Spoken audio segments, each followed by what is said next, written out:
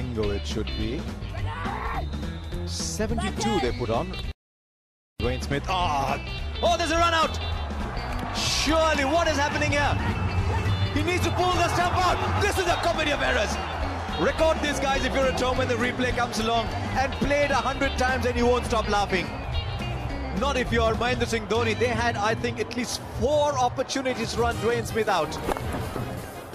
Right now, there's going to be an overthrow. That's fielding lapse number 1. There it is. Now, Suwan says no. And there he is. He misses it once. Now he's already broken the stump. So the fielder coming in has now got to pull the stump out. And it goes between his legs. This is a serious international level cricket. Can you believe all that? A Trevor Chappell impersonation to bring the house down here at this tour opener.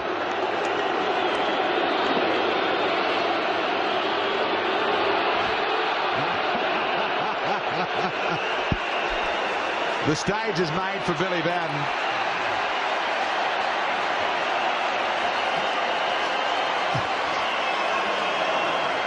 It has been that sort of night.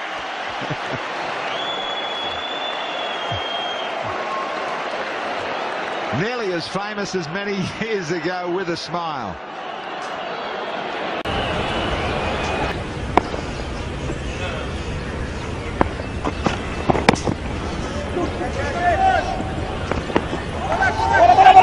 Oh, problem, huge problem here. Tendulkar, well, he might still be in. This is absolute circus out there. There is an absolute circus.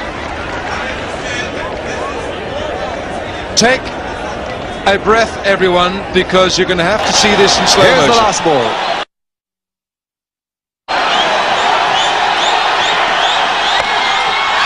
In the air, he doesn't get it. They've gone for 1, they'll come for 2. There's an invasion, and the return comes in. Madness here at Boda. Absolute chaos. Someone's going to get injured out there. They're harassing the players.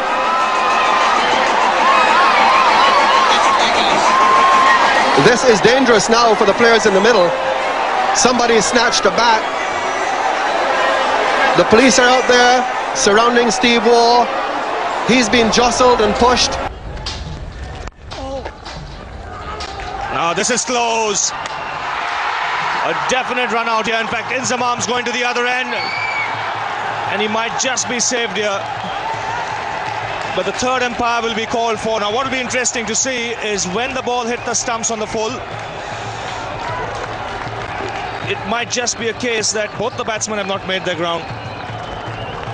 I didn't think either batsman was in at the non-striker's end. Inzamam had moved out of his crease. I'm not sure why he hadn't gone back to his crease. Yusuf Yohana suddenly decided that he was going. Sabah Karim's throw is hit. Now, one of them's got to be out. But I don't think he's called for the third umpire. Now, that's really surprising.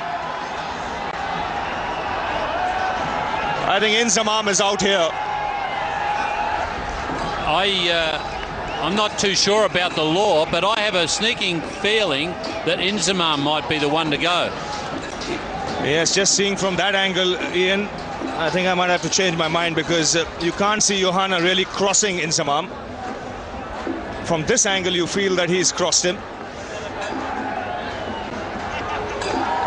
Now the batsmen have to cross. Now if Yohana has crossed Inzamam and the third umpire sees it, now this will give you a clear picture. He hasn't really crossed Inzamam from this angle.